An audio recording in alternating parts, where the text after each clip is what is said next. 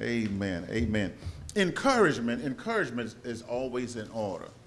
I thought about a little girl that would come here. She's probably in her teenage years right now, but some of you remember Marie.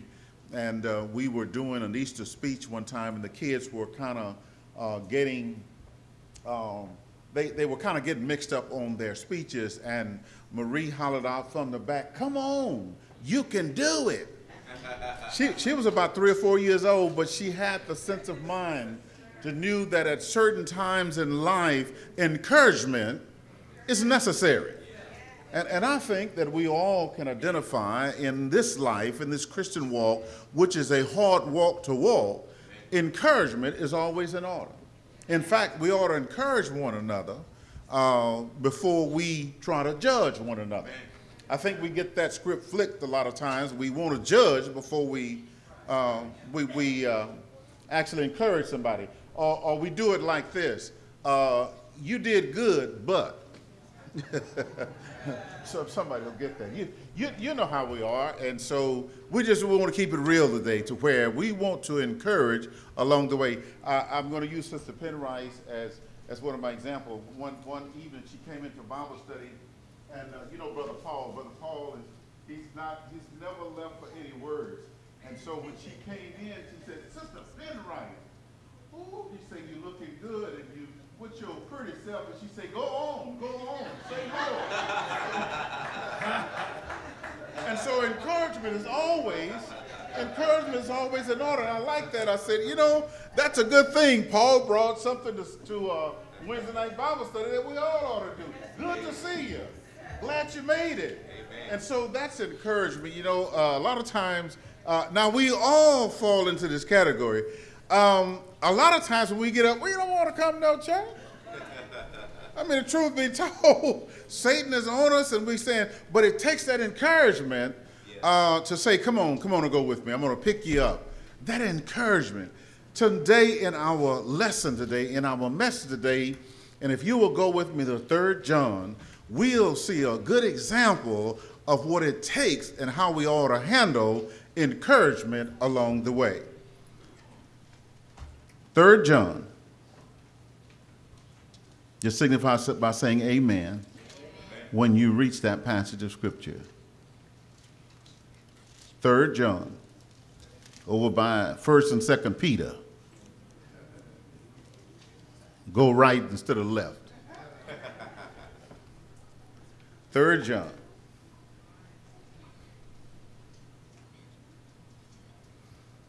Still hear some leaves turning. That's good. Are you there yet?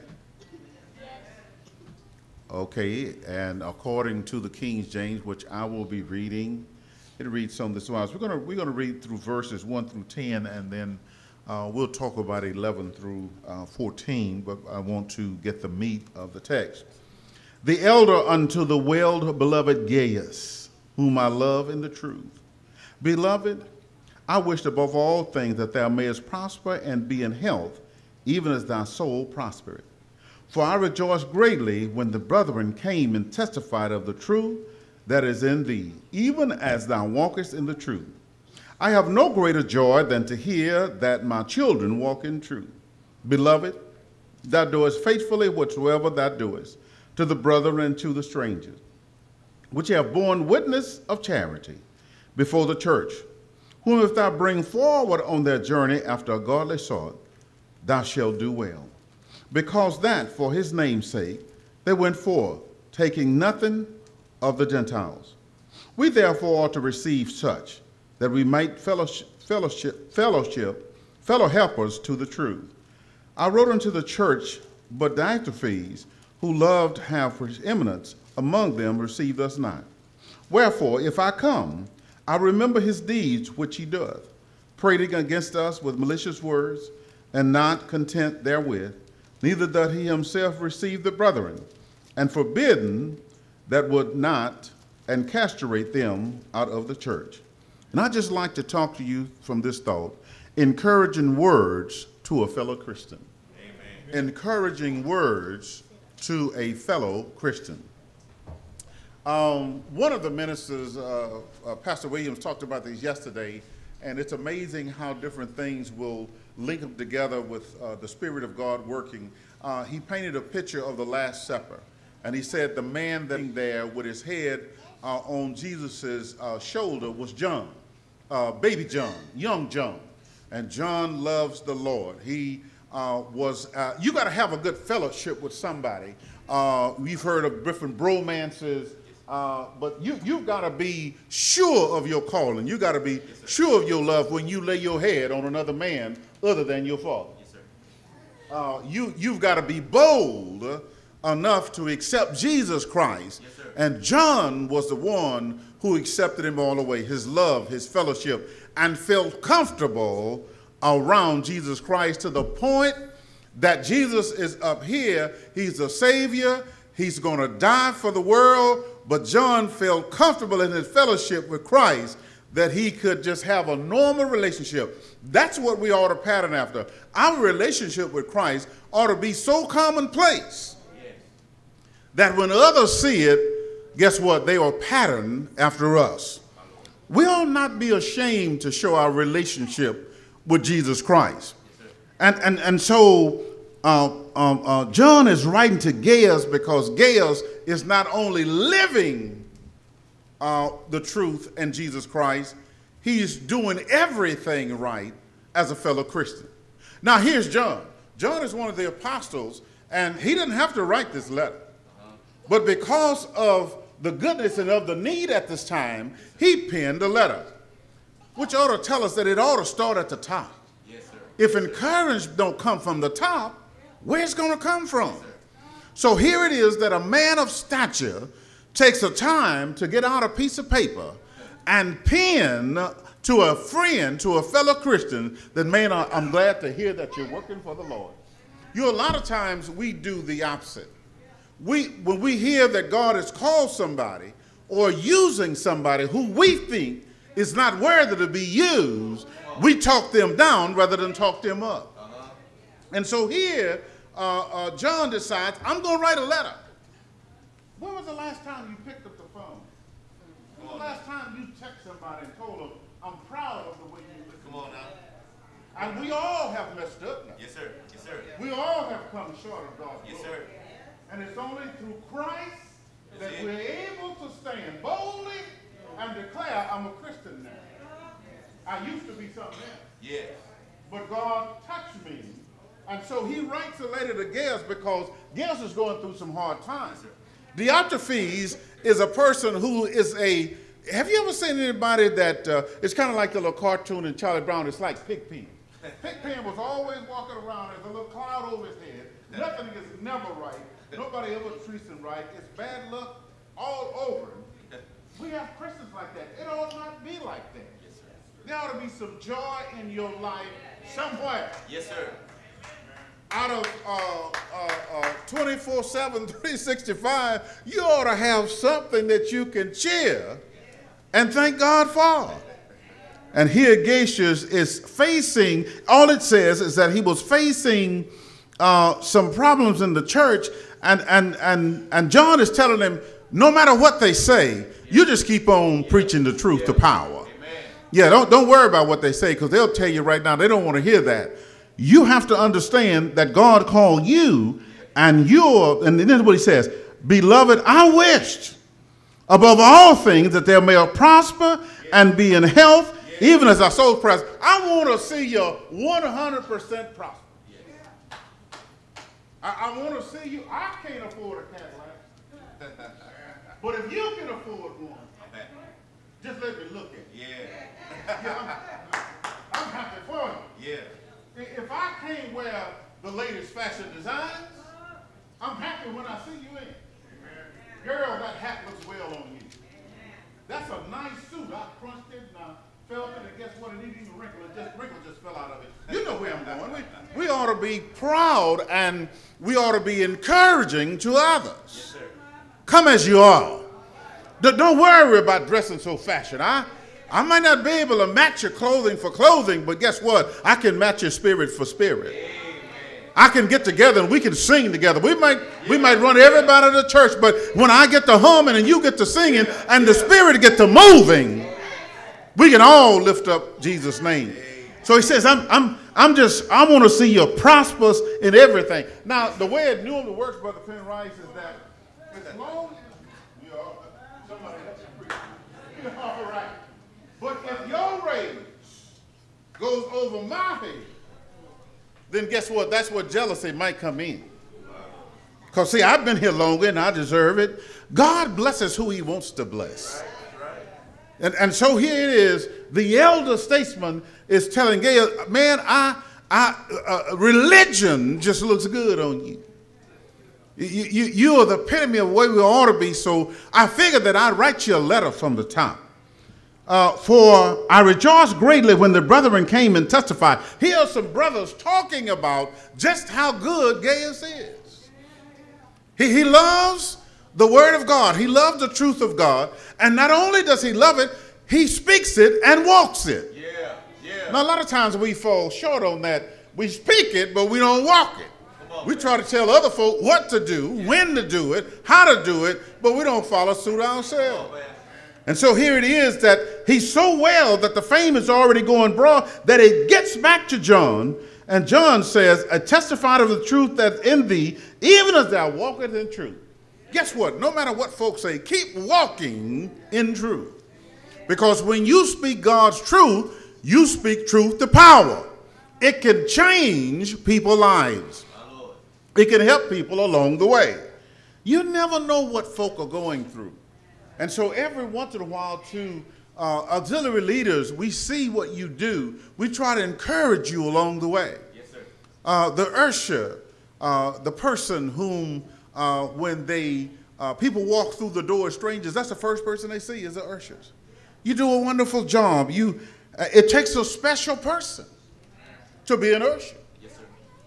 You can't be a cursing person as an usher. Hallelujah, somebody. You got to be able to take it and walk away. And as a kid, Brother Terrell, I used to wonder, the usher would be so diligently, and they would walk down and show you a seat to sit in. Folks just pass right on by. Yeah, the thing is that we ought to encourage one another. And so we have to understand that Jesus is a living example, a written example of how we ought to conduct ourselves. That when it get back not only to John, it's get back to God. That we are faithful in what we do. Beloved, and this is the way he says beloved, they are comfortable in their relationship. It reminds me of the relationship that Jonathan and David had.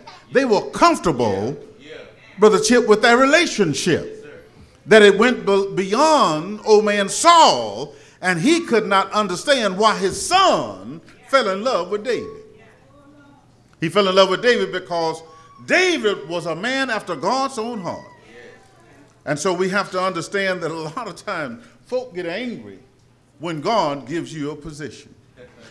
We have to understand that John is writing this letter to his friend Gaius to encourage him in a difficult situation in the local church. And the local church going to have some difficulties. Because what we're dealing with is a lot of different attitudes.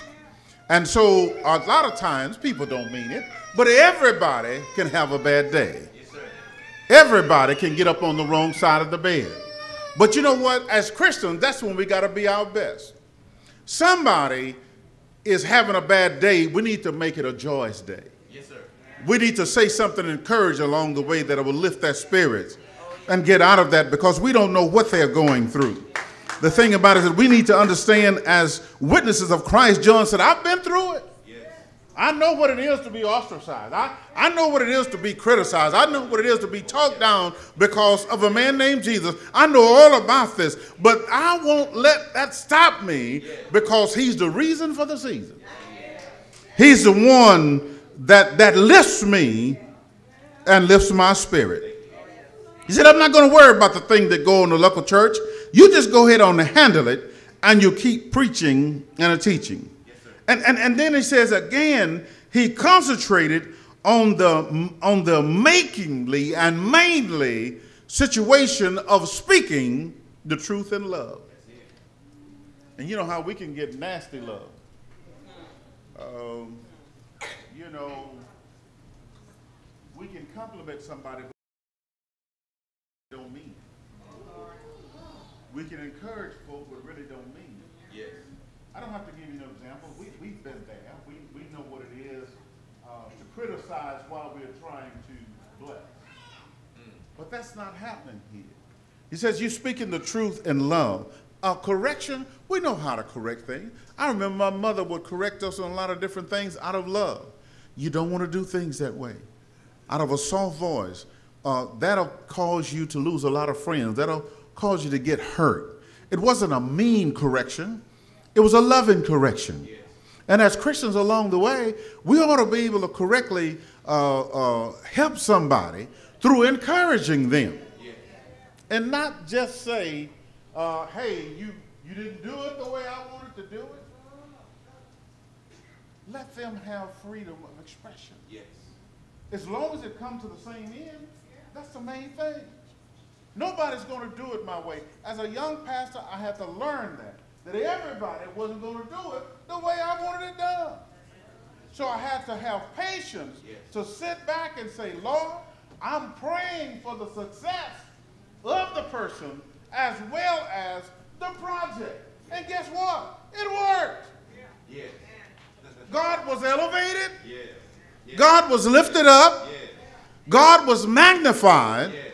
And everybody went home happy. And so we have to understand that in the local church, God has already set that up. He says, Peter, upon this rock, I'm going to build my church. And the very gates of hell will not prevail against it. Now, you got to look at something closer on that. He didn't say there wasn't going to be hell in the church. He said it just wasn't going to win. And so you got some folk, some hellish folk that come to church. It's in here, Diophys is a hellish person. He don't even want to receive the brother. You know what that word preeminence is? He want to know everything. Yeah, yeah. He want to be over everything. Yeah. He want to tell everybody else what to do when he don't know how to do it himself. So you have to understand, Diophys is the type of person, he don't want to hear the truth. So the thing is that what John is telling Gaius, you stay on it anyway. You keep preaching and teaching the truth even if he don't want to hear. But guess what? When I come. Now you got to remember John is packing power. If Peter can look on somebody and they can get up and walk, you know John is packing power through the Holy Spirit of Jesus Christ. And what did he say? When I come, I'm going to remember what he's done. You got to be careful when you're messing with a child of God.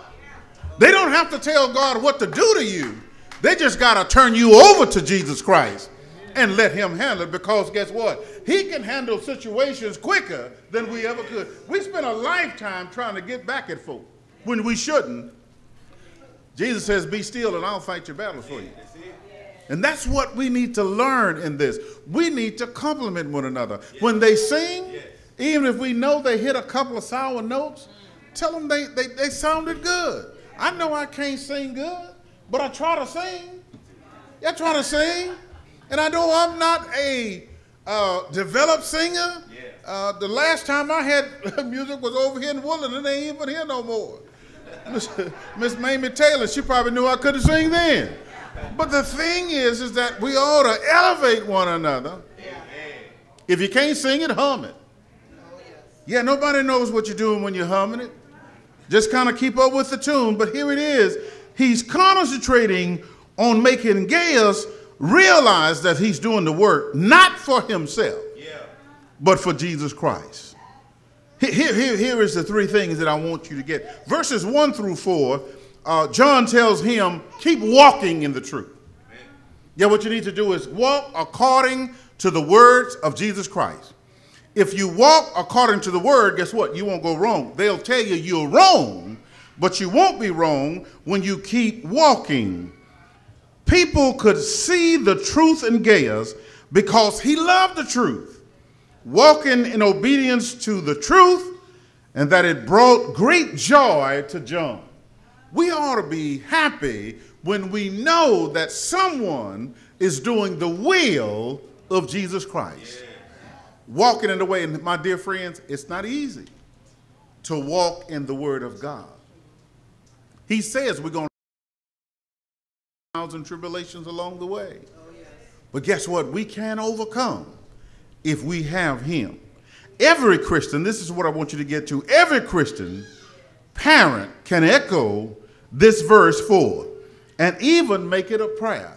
You have to understand that John is telling him, you just keep walking the way you're walking. Amen. Don't listen to the naysayers. Don't worry about those folk who won't receive you. What did Jesus tell his disciples? And I'm almost through with this. What did he tell his disciples? When you come into a city and they receive you not, shake the dust off your feet and keep moving. A lot of times we want to sit up and argue with people, and you know my analogy about that. Don't argue with a fool. Don't argue with somebody that says there's no God. Because guess what? When you argue with them, if a stranger walks by, he don't know who the fool is. So don't waste your time. A lot of folks say, well, you ought to stay there. You ought to keep that. No, keep moving. You've asked them to church. You've encouraged them. You told them that you need to bring the children to church. Leave it alone. God never forced anybody to do anything. He gave us all free will. And it's going to come up again. Verses 5 through 8 is walking for truth. We're walking up the King's Highway, and we're waving a truth banner. All of us, all the time. He says, well, you know, every once in a while we tell a little white lie. But we got a forgiving God. Yes, we do. We've got a glorious God. Yes, oh, yes. And he looks beyond our faults and see our needs. You know, I've told you about that before. I told you, I said, you know, a lot of times when folk come looking, and we had that happen in Houston, where a man is looking for his estranged wife. And they tell him she's not there. They don't know where she is. And look what happens. Look here. It says that you agree with your adversary quickly. What do you think he's telling you? When somebody's holding a gun to your head, don't sit up there and be stupid. Pull the trigger. Go ahead. That's what these young folk. Young folk? Stop saying that. You got some folk out there that will do that. But he says, you agree with, oh, yeah, man, you're right. Yeah, I'm dumb as a duck. That's right, man. You go on. You the king of the hill. Get your hand out of the lion's mouth, and you live another day. You know what I like about it as I close this? You know what I like about the old saints? They walked. Sister Pet Garden, but BTC, all of those old saints knew how to survive. Yeah. They knew how to survive. They came along to the Penrites in a time period where everything wasn't right. It wasn't just. Yes. Yes. But they had a mentality, Sister Matthews, that they survived. Because guess what? They loved the truth. And they loved the Lord. And a lot of our saints survived simply because they stayed with the Word of God. Yet you slay me. Guess what? I'm still going to trust you. And so we have to be like Gaius. It has to be deeply rooted and embedded in us that we want to live by the Word of God. Amen. And when you assist and when you encourage God's servant, you become a helper and a part of them. It's like mentoring. When you mentor a child, and later on in life, they walk up to you and say, you know, you taught me. You helped me along the way. When things were tough, you told me the truth. Yes. And guess what? That helped me along the way. A young man walked up to me the other day and told me, he said, Pastor Lee, in the store, Al, how you doing, man? He said, I'm doing great. He said, I finished school now. And he says that, you know, I'm trying to do, and I'm working on a little job. He said, I'm trying to elevate and get things done. I said, well, Al, that is great, man. A single parent child, mother doing all she can with 3 kids. And I get ready to walk out of the store, and he said, hey, Pastor Lee. I said, yeah, Al. He said, thank you for everything you did. Almost lost it. Sharing. Yes. the truth along the way. Just because you're from a single home don't mean you can't be president. Just because you're from a single home don't mean that you can't get a BA or doctoral degree and come back and be a great citizen. Are you with me here? Yes, sir. John is telling Gaius, man, you're doing all right. Don't let anybody bring you down. And honey, we've got folks who will try to bring you down. Jesus on the cross, one thief on one side, the other thief on the other side. Thief on the left side say, hey man, if you be the Son of God, won't you save yourself and us too? The thief on the other side said, man, leave this man alone. He's done no wrong, but we have done wrong. Jesus says, this day, not tomorrow, this day, not next week, this day, because God is in right time, on time, right now, God. He says, thou will be with me in paradise. And so we need to understand that the Holy Spirit is our encourager along the way. It encourages every day. You need to get up. You need to go a different way. You need to say this. You need to have your mind stayed on Jesus Christ. The Holy Spirit directs us. It leads and guides us in the way God would have us to go. John has given us a good example today. And he's letting us know that we ought to all be in encouraging business because we all like to be encouraged. And you know that if you've been in the shopping mall for over 3 or 4 hours and you got them red bottom shoes on and you sit and cross your legs so everybody can see your red bottom shoes, you want somebody to come by and say, "This some good looking shoes." Amen. Don't get no hint, Sister Lee. But the thing is that we need to encourage one another. Amen. And just the presence of the Word of God can encourage us if we just read it. Nehemiah says it's in the book. All you got to do is take a look.